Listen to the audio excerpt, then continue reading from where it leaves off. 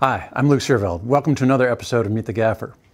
I'm with a bunch of folks who work to put together a Christmas special for Venture Christian Church here in Los Gatos, and I just want to talk through the lighting a little bit. Oh, and this is Mike Sly, who gave me the job. Anyway, for starters, we thought we'd set sort of a base light for our front folks here, and we put up an Aputure Nova 600C, and we put that in a woody box. And so it's a kind of a rectangle box that is like a space light, and then it comes with blackout that you can roll up or not, and we actually ended up putting a little bit of black wrap under it as well to take it off the floor. But that gave us a nice base light for our folks here, and then we have a sort of a main backlight for the two people here in the middle, and that is a Lightstorm 600C. And that's just with a Fresnel and doors and some 250. And then we have two ProLight Orion 300 FSs on left and right for backlight on our two outside people.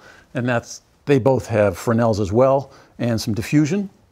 And then just in the background to bring that up, we've got two Nanlite 60Cs. And those also have Fresnels. We could have done all this with full-on color if we wanted to, but we're just going with sort of a regular daylight 5600 because that's what we've got outside coming through the slats. And on our backlights, we're like a 5000 Kelvin.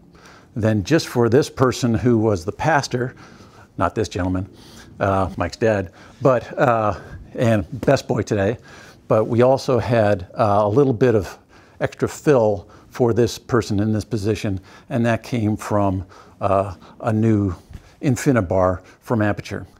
All right, that was pretty much it. The fun thing was that it's a wood barn. So we were able to put our control boxes, just attach them to the sides of the barn, and then we used some speed Cs, the small version and the larger version, to get ourselves clamped to the top of the roof.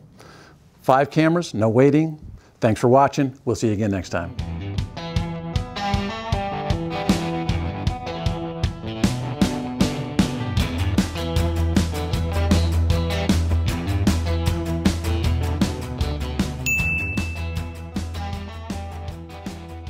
I did want to talk a little bit more about this Honeycrates woody box.